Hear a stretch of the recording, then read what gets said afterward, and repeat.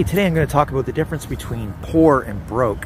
Now if you can see those people in the back, I'm in Toronto downtown park near Allen Gardens, and all those tents over there are people who are living, they're homeless and they're just living in the park.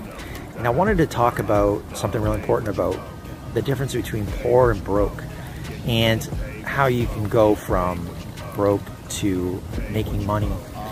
Poor would be a mindset of where you don't have any skills and you can't get out of that situation. And broke, if you were to go broke, or if I, like for example, I went broke, I was able to restart up and make money again by providing a solution. And this is how it works. Find a solution to a problem that someone has, and the better you provide that solution and the better you communicate that solution and deliver that solution, the more money you'll make.